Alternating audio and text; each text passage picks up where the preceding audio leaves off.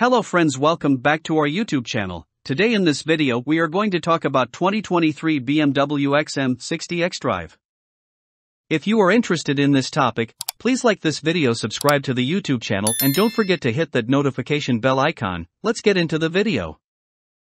BMW-style polarisation 2.0 comes in the shape of this XM60 xDrive, a 559 kilowatts badass SUV in shitstorm livery that takes no prisoners. Have they gone nuts in Munich, or is this hewn from solid marble meets Manga PHEV behemoth firmly on the pulse of time after all? The response to the XM show car, which was unveiled far afield in Miami late last year, could not have been more scathing. Social media scorned and derided the first new model released under the second regime of Chief Franciscus van Meel.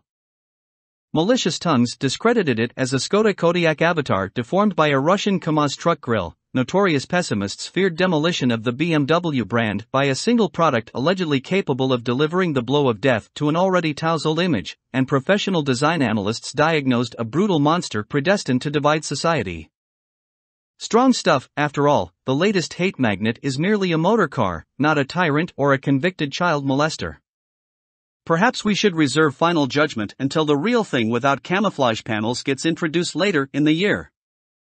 Quite unexpectedly, the cumulative crushing criticism triggered the protective instinct of this author, who has in the past assigned several BMW models to the zenith of awfulness, poor taste, and visual anarchy. Think for instance of the current 4 Series range disfigured by that ugly upright rodent grille, a foreign matter that simply does not connect with the rest of the car. The outgoing 7 Series and the iX also carry a high risk of eye trauma. The new 7 Series, however, manages to fuse the cathedral kidney, the optional black pack and the M Sport outfit to a surprisingly coherent piece of street furniture. It's not pretty, but it is at least expressive. A similar verdict would seem to apply to the XM, which consciously does not wear its mink coat inside out but enjoys showing off, a garishly groomed dandy sporting 23-inch designer sneakers, ready to flex its muscles as soon as a smartphone pops up at the horizon. Subjectively, the front end is 90% grille and 10% body color. Surrounding the XXXL double air intakes are origami surfaces made of sheet metal and composites that throw hard shadows complemented by continuously changing shine effects. Running high up, only an inch or two below the brow of the bonnet, are 2 pairs of slim daytime running lights. 2 floors down, the main matrix illumination armada hides behind rectangular smokescreens that render the content virtually invisible during daytime. At night, the illuminated kidney grille makes the XM unmistakably a BM. The nixing of conventional styling themes continues at the rear, where the stacked tailpipes are reminiscent of the Ferrari California. Perhaps even more extreme are the split, garland-shaped taillights that grow from bulges in the wings before they almost meet on both sides of the BMW roundel. Buyers can choose between 2 styling themes, relatively discreet and positively flamboyant. The latter option includes jewel alloys, 2-tone paint and a contrasting ribbon in gold or copper that runs from the bottom of the A-post to the top of the wide C-pillars. Those who wear D&G, Off-White or Gucci will love it, the rest can only hope that a monochrome outfit makes them less visible. You guessed it, this car does not cater primarily for the European market. An electric range of up to 80 kilometers is simply not enough to jump the social acceptance barrier firmly supported by the XM's artillery-like proportions, superhero stance and underworld detailing. In stark contrast, customers from North America, China and the Middle East, where the XM should sell like hotcakes, are bound to adore the broad-shouldered posture, self-confident presentation and 360-degree bling-bling overflow. According to the M marketing squad, main rivals are similarly imposing fast-lane regulars like the Mercedes GLS 63 AMG and the G63 AMG, Lamborghini Urus, LWB Bentley Bentayga and the new Range Rover SVO. Since new car prices are currently going through the roof, BMW has recently hiked the MRSP for the 355 kilowatts base model to well over €100,000. The 486 brake horsepower XM60 we drove is now tipped to cost a smidgen under €160,000 and the top-of-the-line 559 kilowatts per 1,000 Nm tarmac peeler commands at least another €35,000. That's a lot of money for a lot of a car in a segment where the queues get longer by the day and certain used models fetch list price after 12 or even 24 months. All output numbers factor in a 152 kilowatts e-power module. That electric motor is nestled inside the gearbox, matched to a 4.4-liter biturbo V8, and it's not the one you're familiar with. Rather, in celebration of its 50th birthday, BMW's M division has developed a new engine, the S68. Destined to be shared in lower tunes with regular BMW and M performance models, the S68 is a wholly new beast, similar in concept to the existing S63 but in fact sharing no parts with its predecessor. That means that along with everything else new, the S68 has a 48V mild hybrid system inside the new design ZF 8-speed transmission for more direct power, and a new crankshaft, oil cooler, oil sump, new turbochargers and a new Vanos system that utilizes electric power rather than oil pressure. Asked why the first bespoke M product since the M1 is not a super sporty coupe or convertible, the chief project engineer Sven Ritter answered like a shot, because SUVs are where the market is. Not only in Europe, but globally. The XM fuses luxury and performance on the highest level. It is not an X6 on steroids, an evolution of the X5M or a rebodied X7.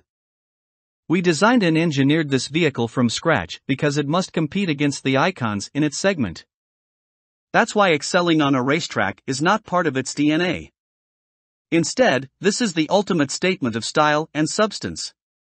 As state-of-the-art PHEV, it is a transitional stopgap concept which will go fully electric as soon as suitable batteries are available. Measuring 5,110 mm in length, 2,200 mm in width and 1,730 mm in height, the boxy newcomer shares a wheelbase and footprint with the X7. The accommodation for driver and passenger is to an extent compromised by the wide unpadded center console and protruding armrest, but the noise level hits a new low thanks to the world's first four-seal door insulation system. The rear seats wrap around like a generously padded transverse chaise, and while the floor space in row 2 eclipses the 9 only by a token margin, the seating position is notably more relaxed since the compact battery pack leaves plenty of depth for long legs. Tipping the scales at just under 2.8 tons, the XM is a proper heavyweight that puts on even more body fat when the customer goes crazy on extras. All that mass, the upright front end and our heavy right foot pushed the test car's consumption to an indicated 16.4 L/100 km. Since the homologation is not yet complete, the 3.9 seconds acceleration time from 0 to 100 km per hour and a top speed of 282 km per hour with the driver's pack are still provisional. There are 2 regenerative braking stages, but even the battery-friendlier setting is too defensive for that controversial one-pedal feel which, according to the M drivetrain wizards, does not really suit the car's sporty character. As expected, the driver can tweak the XM's throttle feedback, shift speed, steering action, damper setting, and even the calibration of the brakes. Selecting Sport shortens the pedal travel and quickens the response. It's a debatable feature. At the end of the day, we prefer the Porsche approach that does not tamper with steering or brakes. Unlike the X5/X6M, the XM does without air suspension and carbon ceramic brakes. Sven Ritter explains why, especially with more than 2 people and luggage on board, the classic adjustable shock absorbers offer a comfort advantage over air springs. The 20-inch steel brakes decelerate with aplomb, and they are neither susceptible to rain and temperature nor do they squeal or drone. A 48-volt system feeds the switchable sway bars that, in combination with the rear-wheel steering, create an anti-roll effect that contributes to inspiring yet super fail-safe handling only topped by the Urus in this segment. According to the Go Faster squad from Garching, the Cayenne Turbo, Audi RSQ8, Range Rover Sport SVO and X5/X6M play in a more track-focused league than the luxury-biased XM. The new arrival is a very quick yet totally relaxed high-end crossover. Its supple ride is more hovercraft than speedboat, grip and traction are seemingly inexhaustible, it is much more agile than its bulk and weight suggest, and the brakes perform with the determination of an executioner. The rear-wheel steering adds an X1-like maneuverability through tight corners and in town, as well as directional stability at speed. After an hour of hard charging on a mixed bag of roads, first impressions cement a smile on the driver's face. What makes the XM special is the mix of massive turn-in grip, magnetic road holding, and fail-safe handling that is ready to play but only when told so.